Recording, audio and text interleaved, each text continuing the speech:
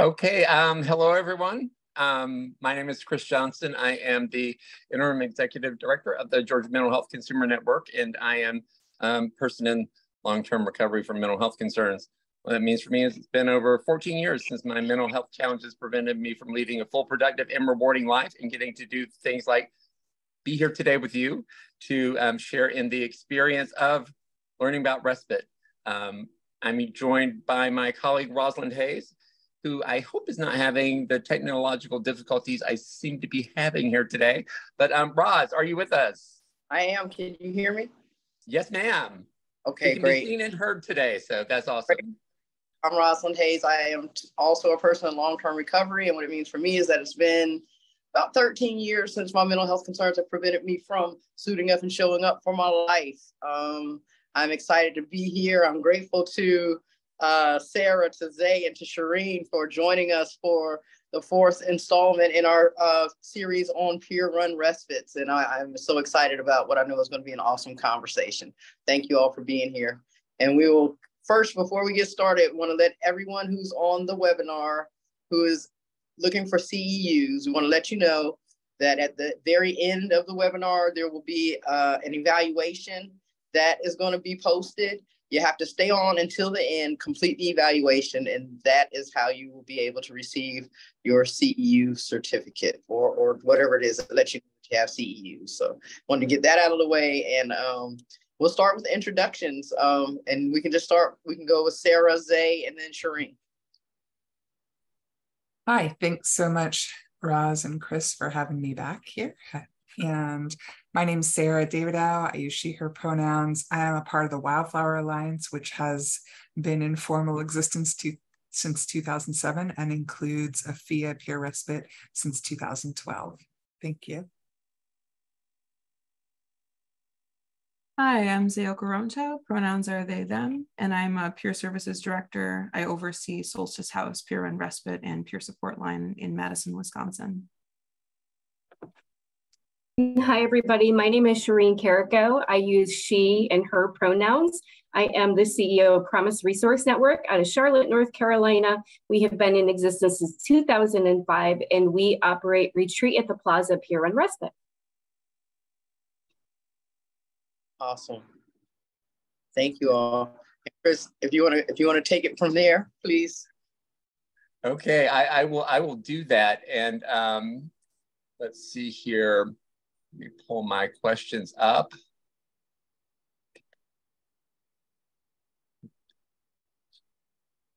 Here we go. First off, thank you all for being here. It's so good to have such great partners in this work that we do. But before we look forward, and I know we're talking about the future today, I did want us to just take a look back just a minute. And I'd like to ask each of you to reflect on what are the biggest changes you've seen in respite since you became familiar with this work. And starting with, let's start with the changes that you believe are or will be a benefit to peers. And then we'll go on to the other side. But let's start with, I guess, what's working where you are. And who wants to kick us off? How about Shireen? Because you're in the middle of my screen. That's perfect. No, that works great. So for me, one of the advantages is that peer-run respites are becoming more well-known. There is more awareness. There is definitely more validity. I have seen more recently a rise in the recognition and the validity of peer-run respites. There's a rise in interest in funding for peer-run respite. So I think that is definitely a positive. And I know for me, I just ended a 6-month intense feasibility study out of Maryland with Baltimore City, Baltimore County, Howard County, and Carroll County, where we spent 6 months doing a feasibility study for peer-run respites. And that was a very intentional, thoughtful process to examine the role of peer-run respites as a part of their community array, whether it would be beneficial and to get community buy-in. I would not have seen that certainly a year ago. And is that report out? Is that publicly available? Something we could look at? Because I'm fascinated what that would look like. It is coming soon. It's actually a 2-part report. So the first part is a feasibility study. The second part is a business plan where we designed for the region, for any peer-run organization that is interested, they could pick it up and actually begin to replicate peer-run respite that was tailored for their community based on the last 6 months of gathering data. We have spoken to over 270 folks in that region. We have gone to a variety of different locations, including peer-run organizations, some emergency departments, crisis stable units, inpatient settings. So it was a very intentional process that they embarked on to be able to examine the advantages and some of the challenges that might exist to bring up peer-run respites in their area. Awesome. Okay, who wants to go next? How about Zay? Sure, yeah. So sorry, are we saying what's going well, or are we saying well, what's going well? Yeah, I would say, like Shireen said, visibility. I think what I think is going the most well in Wisconsin, at least, is the desire for peer respite from the community. People realizing what kind of support they truly want, what is truly helpful, and watching more people with lived experience really band together in solidarity and create alternatives that we need. I don't pay much attention to what's going well in the overall system. I don't know that much is going well right now, but I think the community is doing a tremendous job of remaining rooted in peer values here in a grassroots sense, and becoming creative with how we navigate the barriers that come up systemically, including things we'll talk about later, like legislation and social politics and some of the pushback we get, and the leaning toward co-optation. So. Awesome, thank you. And finally, Sarah. Yeah, so I'd echo some of what's already been said. I do think that the energy around desire for peer respite has grown as more people become aware of it. Some of that is because there's some really useful research that has developed over the last handful of years that gets the attention of folks who might just not be as inclined to just listen to us. So that's been really helpful. So Live and Learn has done some really good work. Human Services Research International has done some good work in supporting the idea that peer respite should be taken seriously. But there's also become this critical mass of just people in the community, both in Massachusetts and I would say nationally as well. And once there's enough people, you can start really building momentum to, getting our voices heard. So I think that that's been really great. And I know that when we first started in 2012, we were number 13 in the country for peer respites. And we had to have a lot of conversations with people like crisis teams and all that, saying, no, we're not just for the people who you think aren't actually in crisis. No, we can be a crisis alternative. No, we're doing serious work. Yes, we know what we're doing. Like, we had to have a lot more of those conversations. We still have to have some of those conversations, but not as often now. So I really appreciate that. That's awesome. Ross, do you want to jump in for Georgia Mental Health Consumer Network? It's pretty much the same as far as desire. Ever since we opened the first center in Decatur, there's been, any place we go, there'd be, how can we have a respite center in our area? We really want one in our area. And so the desire is there.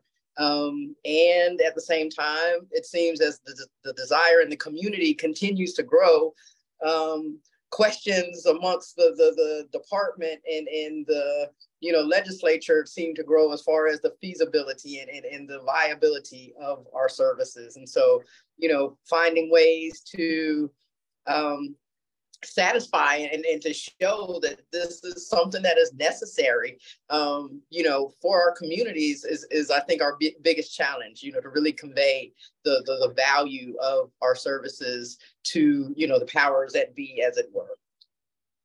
Okay, so it seems like, yeah, and I agree with that. And I think, for us, anytime we can get someone like a politician or a leader to go with us to a center, it changes their mind, or it moves them further.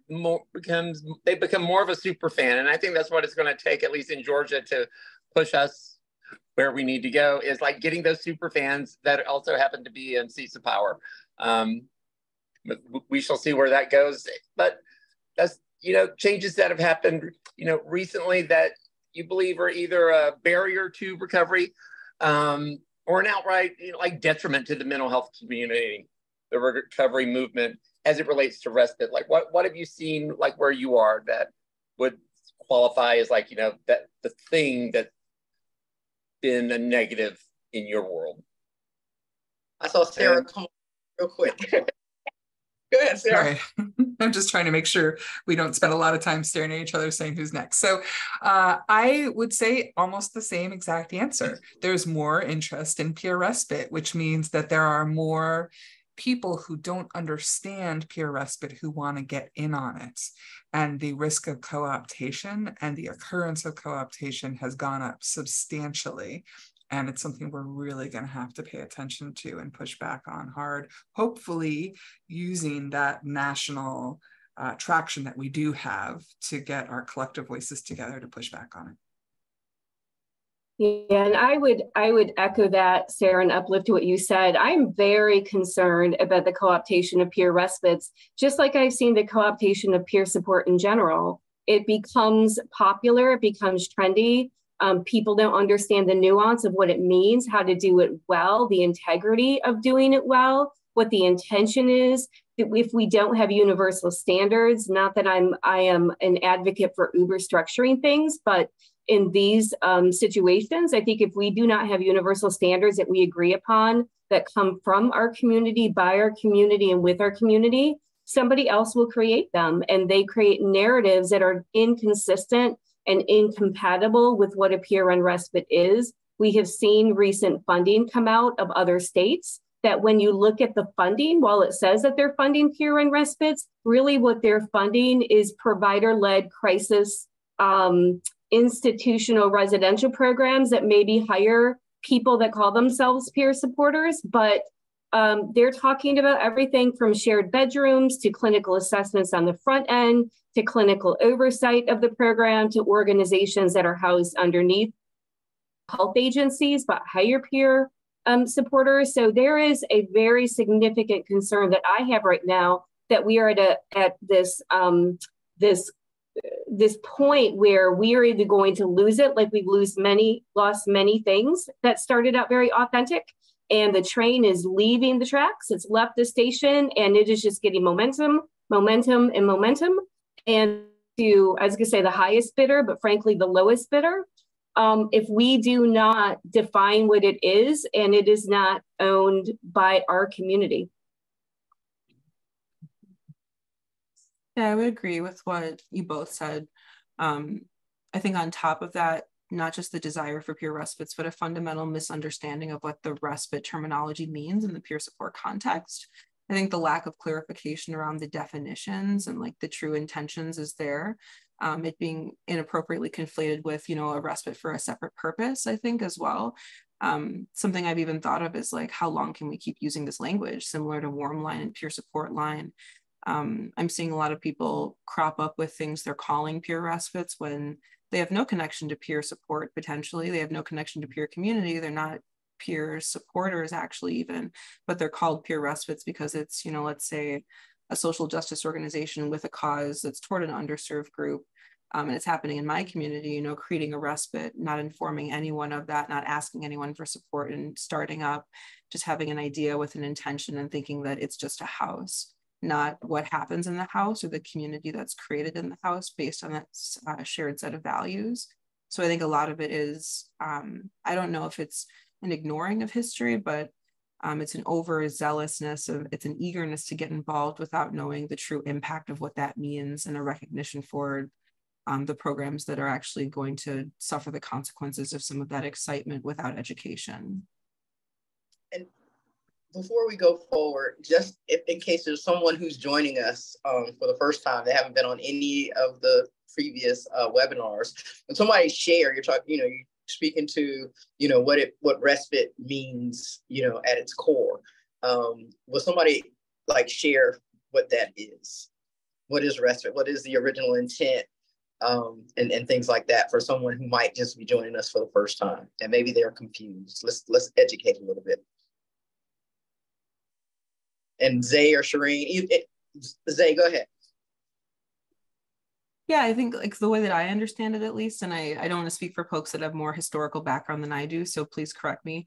For me, it's truly an alternative option for people who are, seeking a diversion from a hospital setting, not wanting to have a situation where something happens that's not in their control. So I see it as a grassroots, community-based support network, a standalone, hopefully a freestanding house that is made by the members of the community for the members of the community to address and offer care in times of crisis, distress, emergency, or just in times where someone needs a space to be exactly who they are without question or concern of things like surveillance, control, seclusion, restraint, being assessed. It's a non-clinical, peer-based support offering, I would say. But what we see is respites becoming, institutionalized and then pandering to the needs of the system. And sometimes the agendas of our own communities, because that's my other challenge, is people utilizing respite for things outside of what a respite's truly meant to offer. And I have conflicting feelings around things like family respite and, things that are outside of peer support scopes, but are still being used as respite, called respite. So it is for people that have lived experience. I don't know how I feel about the other versions of respite that I hear. It's not what I'm here to talk about today, at least. Thank you, Zay. And Shireen or Sarah, if there's anything else you want to add to that, please do so. Yeah, I don't disagree with anything that Zay said. I think we have to be careful. It's one of those things that we don't want to over-define and start to limit and require someone to use peer respite in this very constricted, prescriptive kind of way. But I do think it's, the mental health system has ultimately been designed to take so much power under the guise of helping. And I think peer respite is really designed as a way to create support for people without taking power away, with supporting them, hopefully to reclaim power that they've lost and their voice, which sometimes has been lost. And for many people, I do think it can be an opportunity to examine like what has gotten called crisis and what they can learn from that and how they can walk through the world, what's working for them, what's not working for them. I say that because I believe it to be true and I've seen it be true, but I don't want it to be heard as this, like, once you're there, you must sit down and examine your entire life, because that would be a misunderstanding of quite what I mean. But I think it is an opportunity for a lot of people to, without all the controls of the conventional system, look at what's working or not working and not have to define it within the scope of the clinical language that has typically been used. Yeah, so I would just add some of the values that I believe, at least for us, are really hallmarks of what the respite is. And one is that it is non-coercive in any way. We do not endorse, support, or uplift anything that feels pressure or feels forced or feels coercive. And so even to the extent of somebody saying, well, you can either go to the hospital or you can go to the respite, that is coercion. And we do not honor or utilize any version of coercion. Consistent with that is complete autonomy, complete bodily autonomy, decision-making autonomy. The physical space is your space. The bedroom that you are in is your bedroom while you're there. It's really critical that the environment speaks to healing and hope and well-being and connection in so many different ways.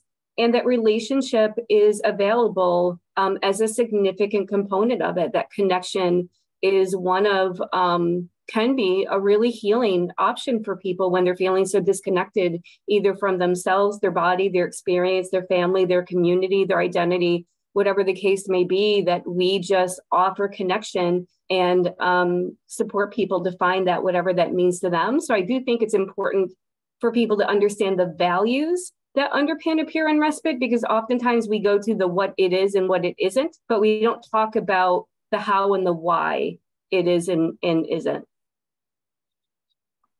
Thank you. So go ahead, Chris. Okay, yeah, so before we go on, I'll just throw in, I think, to me, the one distinguishing thing is hope. Like, we give hope. Like, if you go to a respite center, you should, I don't like to shit on people, but my experience is you leave with hope that you maybe didn't come in with. And that's, to me, distinguished from many clinical settings, if not most. But hope can happen anywhere. just it happens a lot at Respite.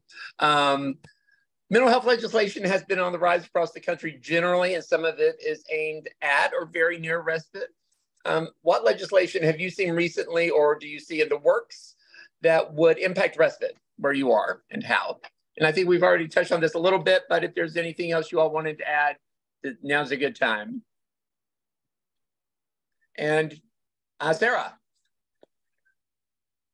All right, so we've got a lot of activity related to legislation that I think could impact peer respite for better or worse.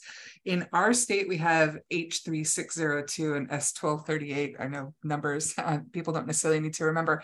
It is actually representative of peer respite legislation specifically that myself and Ephraim Akiva, who is the director of FIA Peer Respite, have worked on with some attorneys in the state out of Mental Health Legal Advisors Committee to ask for at least one peer respite in each county of Massachusetts, including the first LGBTQIA+ peer respites.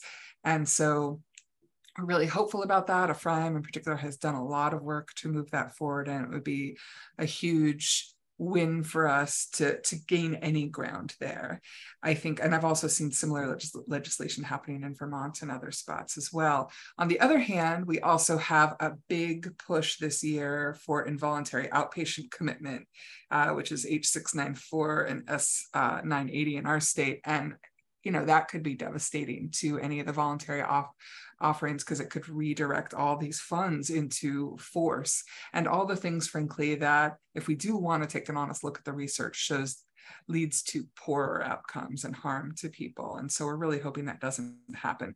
At the same time, we're also seeing legislation about emergency room diversion, which has the potential to, again, push resources towards alternatives. So we're really happy for that. And some other related legislation that is about alternatives to policing and anything that supports alternative crisis responses. We've been able to work well with some of the alternatives to policing programs that have started in our state and create more alternatives through our collaborations with them. So it's mixed, and I'm worried based on what I'm seeing in New York City and other places, but I'm also really hopeful that some of this could get through. It is no doubt mixed, right? So we have out of Oregon, House Bill, actually I think it was Senate Bill 680, which would create direct appropriations for peer-run respites in the state. In our state, we were able to submit and get bipartisan sponsorship for a IVC data transparency and collection bill. I will tell you, we got the most resistance out of that IVC data and collection bill than any other bills that we have been supporting and been involved in. And I'll talk about that in a minute. Simultaneous to our IVC bill, we had a bill to support pilots of non-carceral peer-run alternatives in our state. And we had a bill for non-carceral, non-police community response teams. So those were positive things. I will say regarding the IVC data bill, it's unfortunate, but we had to gather our own data around involuntary commitment in our state because it wasn't gathered, it wasn't reported, it wasn't transparent, and that's what led us to requesting the bill. The bill did not pass, but since we are now we are at 40 families whose children from ages 5 to 19 have recently been harmed through the course of involuntary commitment, forced treatment, emergency department boarding, and inpatient settings. And those families have organized, are mobilizing, and they're looking at policy change, as well as some social justice and community awareness issues. The last thing I do want to say, because it's more of a national issue, is I've received several calls asking me if I would support a bill for Medicaid to fund peer-run respites and peer-run alternatives. I do not at this point. My experience with Medicaid is that it creates a medicalized, clinicalized version of something that was supposed to be very authentic and genuine. And, and I used Massachusetts as the example, used Georgia as the example. As soon as Medicaid starts funding things like peer-run respites, state mental health block grant dollars and other sources of funding will easily come in and say, well, there's another funding source for that. And they no longer become open access, affirming environments that don't require all the clinical assessments and referrals on the front end, and the barriers that Medicaid creates. And so my cautionary tale is always, and what I urge people to do, is to organize and ask the right question, which is not should Medicaid pay for peer-run alternatives, but what would it take for Medicaid to fund these things and keep them based on integrity, fidelity, and authenticity.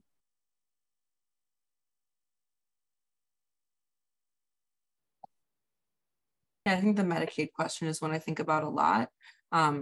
Wisconsin is not on the forward-thinking curve as far as mental health legislation, especially this year with the new governor budget and Joint Finance Committee not including provisions for peer-run respite in their recommendations recently. But now that you say that, Shireen, I was thinking the mental health legislation I've been paying attention to is something called Act 122 in Wisconsin, which is an act to create a billable code underneath Medicaid, Medicare for what's called peer recovery coaches, whatever that means. So when I see that, especially with them intertwined within overdose prevention and response and being tasked with service navigation and resource connection, especially when it comes to stepping people down from housing services or emergency detentions or ER visits after an overdose, what I see is a huge risk for the potential for coercive referrals to a respite under the guise of, I'm a peer recovery coach, which in my opinion isn't a thing because you can't be a peer and a coach at the same time. And I feel very strongly about that. So, and I'm open to speaking more about that. But I do think the idea of coaching someone into attending a respite or having a coaching relationship with them creates an immediate power differential where you are instructing and leading a person or guiding and influencing them. And when I see peer recovery coaches being interlaced within integrated services, I have a real concern that that's going to turn into a segue from hospitals into respites, and that we'll lose the meaning of respites and they'll become informal, non-medical stabilization centers and used as a tool to lessen costs of psychiatric hospitals, which is certainly a benefit, but in my opinion, not the sole intention or purpose of a respite existing. I will say briefly that thankfully at this time, our peer support wellness and respite centers are not, we're not Medicaid billable. We do not bill Medicaid here in Georgia for our respite centers. And it's something that I believe if we had to do that, we could no longer call it a peer run respite. We have seen here, and Chris, I'm going to let you chime in here because you're our legislative guru and champion, but we have seen, the real push towards outpatient committal and moving funds. We have seen, it seems as administrations change and as personal beliefs of those who are in the administration change with them, we've seen the turn towards, let's put money towards hospital beds and things like that again. And so it swings as people, as positions change and people change, the pendulum kind of swings and goes with, those personal kinds of understandings and preferences is what I've seen. And I call on Chris just because he has done lots down at the Capitol fighting for us. Again, we were at the place of losing a bunch of money, several $1 million, from our organization. And Chris went down and did, gave a good fight, and we were able, to hold on to the money with no increases, but they at least gave us back the money that they were going to take. And so, Chris, I'll give it to you with that. Yeah, that pendulum and the constant need for education about what we do and what we are and who we are and what we value is it's an impossible cycle. Like our legislature just changes so quickly, like every 2 years. And it identifying allies and potential allies, it's a full-time job, which we can't fund. So it's, it is a struggle identifying the legislation. In particular, for us, the 1013 bill, which was, put forward as a mental health parity act. The parity piece was less than half the document. It was a lot of other stuff put in there, just sort of a wish list of people with, an interest in mental health legislation. And working with and through that system to keep true to our core values A lot of work. So the particular legislation that we're looking at right now, 520, but also, involuntary commitment is expected to be a big topic here in Georgia as well coming up this year. We don't know which specific legislation is being written now, but our understanding is that there's some being written or some being drafted right now that would not support the peer recovery movement for sure. Moving on from there, unless anyone has anything else they'd like to add in, I'm having trouble figuring out where to look today, which camera I'm on or at. If anyone has anything else they'd like to add about the legislative piece before we move on. I do want, there are a couple of things that I just want to call attention to. One is with the advent of 988, it is very concerning to me that the model that was designed was somebody to call, somebody to respond, and a place to go, and did not include support to actually stay at home in your community. So we went right from somebody to respond to going someplace, which is always concerning. But then, the someplace to call is a clinically based call center. The somebody to respond or mobile crisis teams with clinicians that maybe hire one peer support specialist. If we're lucky, and a place to go is a crisis stabilization unit or crisis residential unit. So it's all still rooted in a very clinical paradigm, worldview, and bias. And so when we're looking at 988, building out a crisis continuum of diversion, prevention, and alternatives become critical to be able to influence that legislation and also what is going to happen as we move forward. Same thing with CCBHDs. There's funding for CCBHDs, there is legislation for CCBHDs, but it really is wide open in terms of the peer role. Some states are requiring CCBHDs to hire peer support specialists. Some are saying you can contract with peer-run organizations. SAMHSA has said you can fund standalone peer-run respites and peer-run warm lines and things like that. The language is not enough to ensure that these type of options rightful hands and they don't just become assumed under comprehensive behavioral health clinics. So again, become more clinically minded and clinically centered.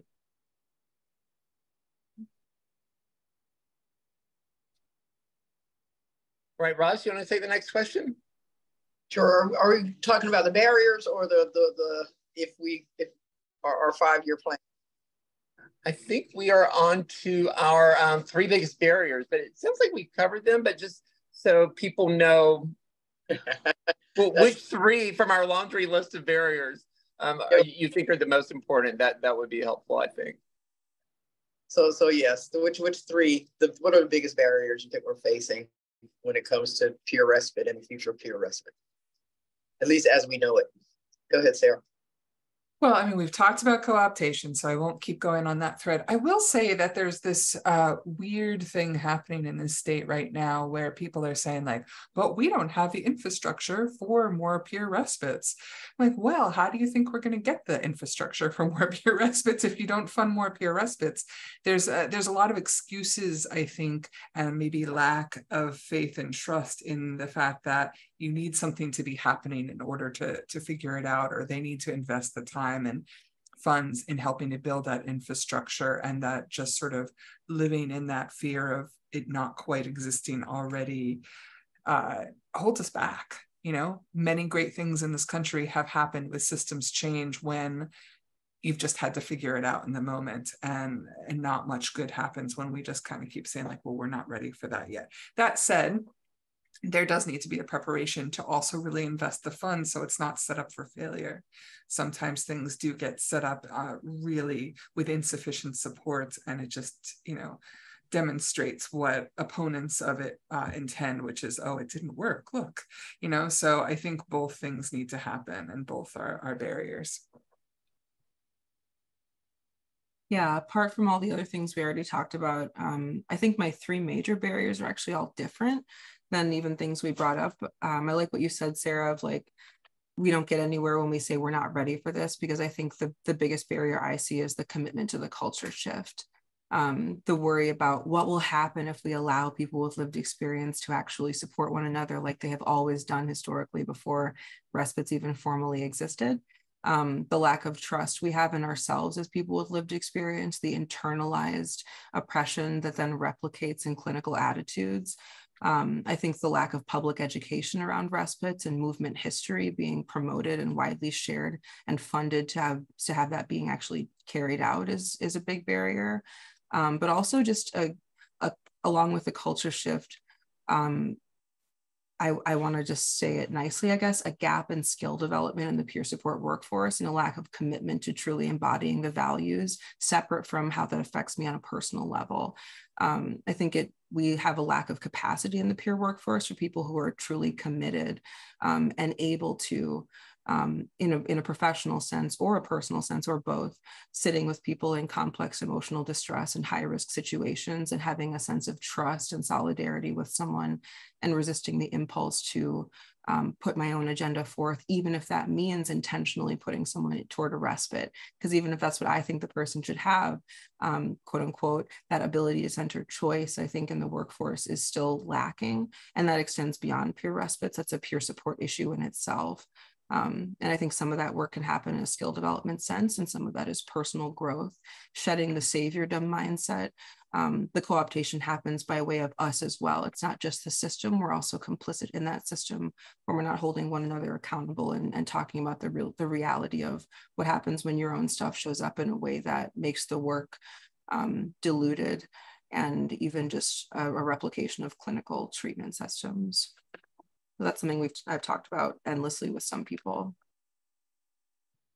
Well said. And I would say the additional to the internalized stigma is the adopting a level of what we have seen oppressive attitudes within systems. So it becomes competition, or it's an ego. You know, my ego can easily lead the day, and it's no longer about you or us or relationship or community. It's about me as a helper and you as a helpee, so that hierarchy can easily get in the way. So we are recreating some of the oppression that has led us in the situation that we're in under the guise of I have lived experience and I'm here to help you. So I'm seeing that happen a lot. So that's that workforce piece of it. I also see a significant institutional bias still, where it's safer to send people to a locked place than it is to a voluntary, non-coercive healing environment. And, you know, we don't accept that in any other parts of our lives, even in our medical care.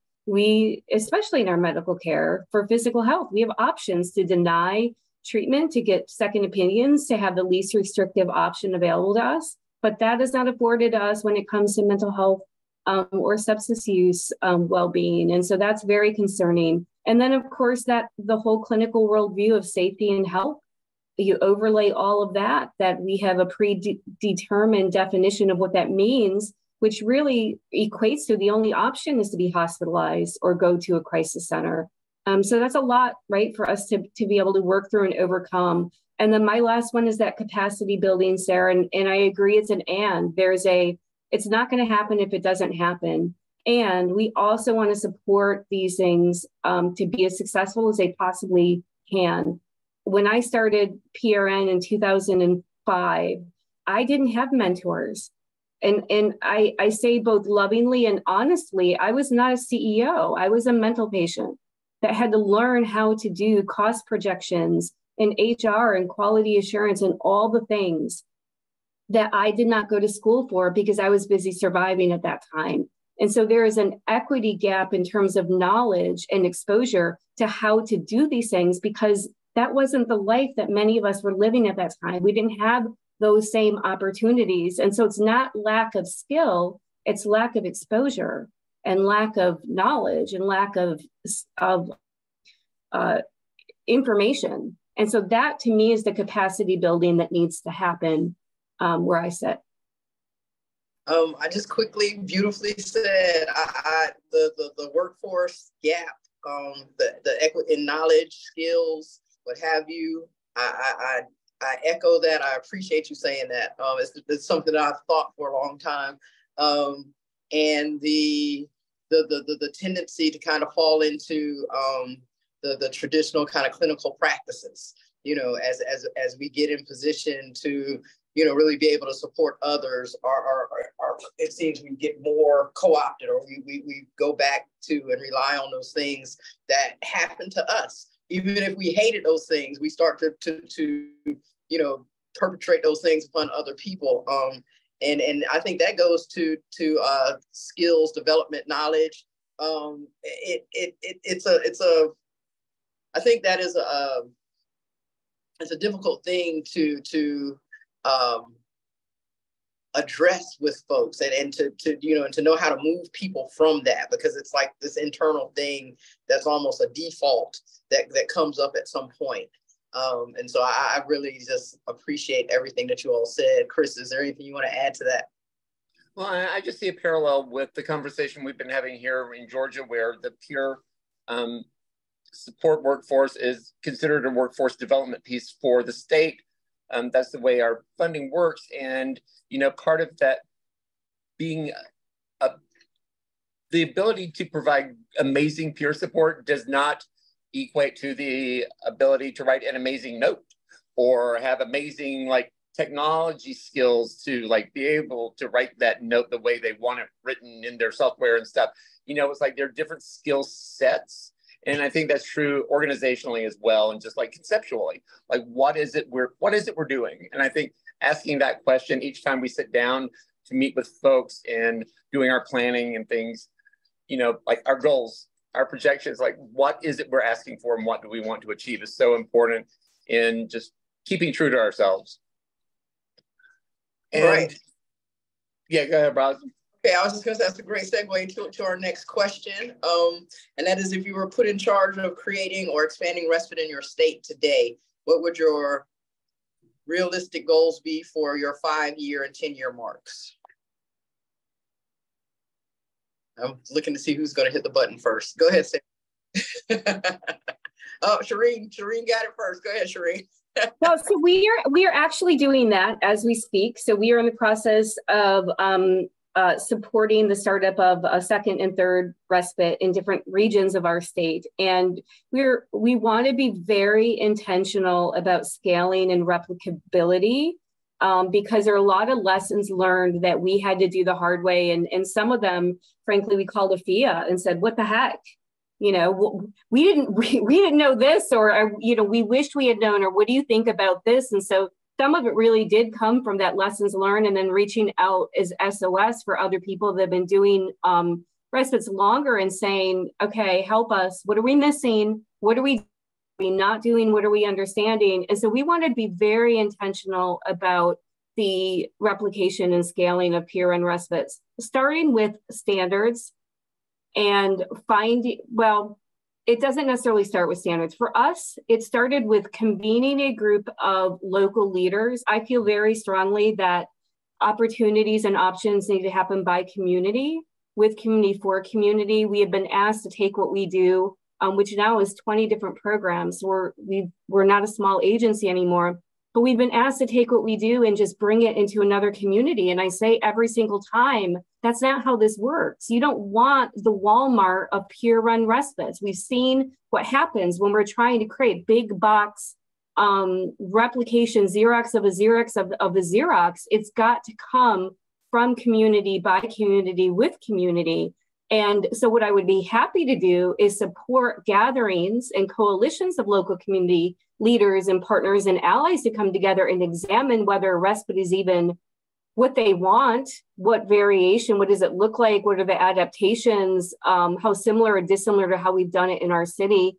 And then they decide together, do they want it to be us running it? Do they want us to incubate it, but they then spin it off? Do they want to start it up as a grassroots community? All of those things have to be an option. And so that's my very long-winded way of saying that we are not in the business of just, we're not creating an empire here.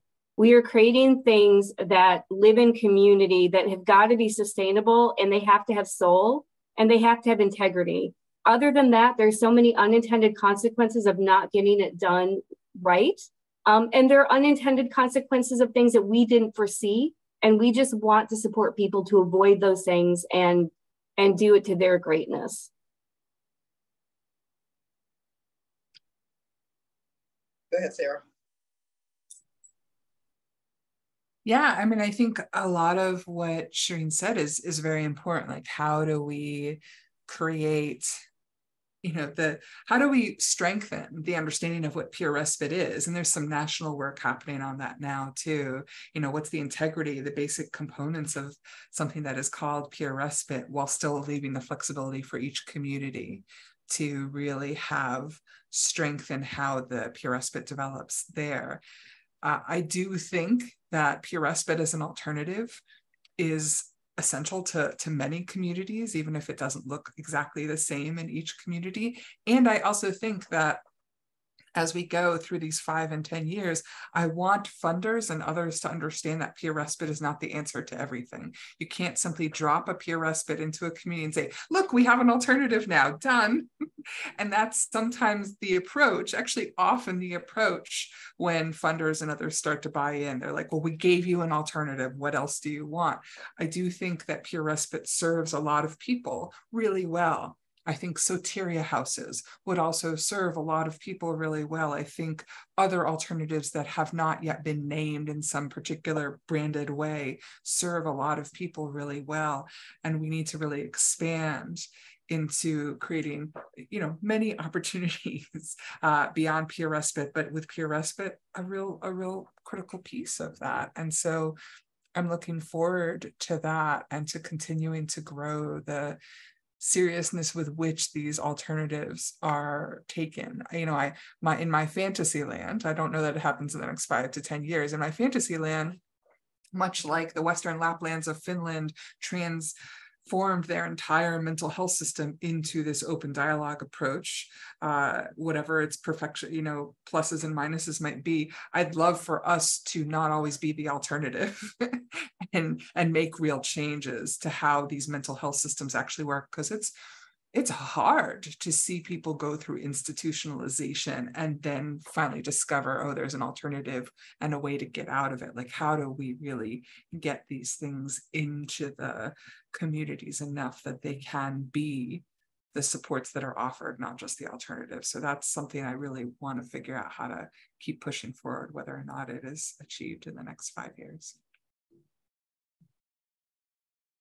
Yeah, I love what you said, Sarah, especially about it not having to be just the alternative. I don't know that I have enough faith in the system as itself to think that optimistically, but I think what I would love is for it to not be just an alternative specifically for people who are historically marginalized or historically excluded groups. When I see the question, expanding or creating a respite, just transparently, the respite I came into 2 years ago was not really being used as a respite. It was kind of a day spa for people that had the privilege of knowing what a respite was, who were deemed acceptable by the people who were working there, that shared similar backgrounds and identities, that did not really comprise of layered oppressions or experiences of loss of control or power. So we kind of had to create or expand the respite to truly serve the community, which involved hiring people that actually reflected the people who were most impacted by systems in our area, and creating accessibility for employment and flexibility with training.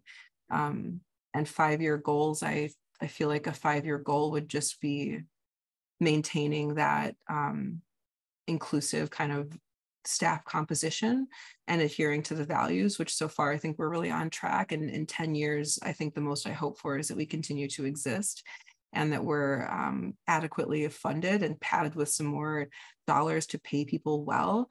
And I would hope that then we're not bent toward the will of Medicaid or systemic desires. I don't know that I can dream larger than that at this point, because I don't know that the buy-in is truly there. But I would love for respites to become a mainstay of support for people that deliberately need to circumvent crisis systems and settings that offer seclusion, restraint, and all those things, the medical model, because it's known widely that this is available, this is deserved, and that we need these things because we don't experience the same treatment or humane care in medical settings. So that's my dream for a 5-year, 10-year goal, is I would love the respite to be the #1, opportunity or call, or the first thought in someone's head if they're going to face potential violence by the state or police intervention. I hope that it becomes something that's just known as, I actually call respite first, if that's what I want for myself.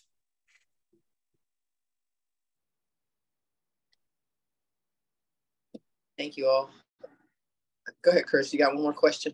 I'm just I think just real quick, because we had some questions in here about data, because I really want to know like what kind of data you all are collecting that you hope to use in the future. Because nothing right now is more important in the state of Georgia than data collection. And I just want to hear what you guys are doing. What you all are doing.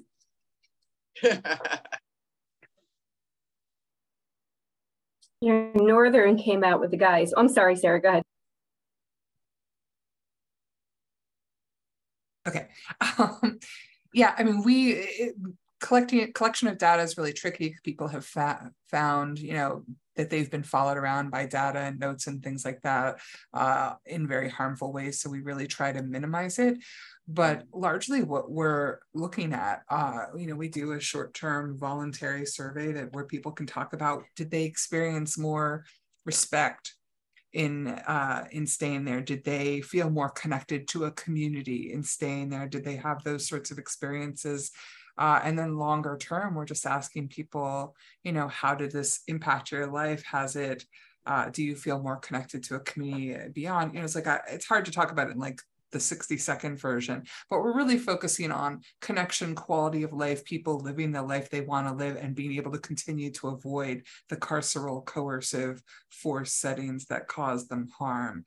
And we really do it in a very voluntary way that tries to really minimize invasiveness and note-taking and all of that.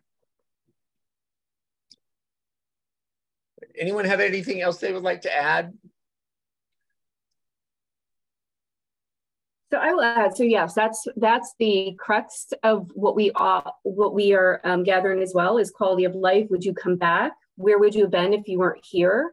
Continuing a relationship. I do think it's important. I was negligent to say that I get concerned about just a peer respite as a solution and a standalone, because I think what peer respite represents is an option that is openly accessible to all folks experiencing distress, with connection, peer-to-peer support, affirming humanity, healing. And there needs to be an array of those options, not just a peer-run respite.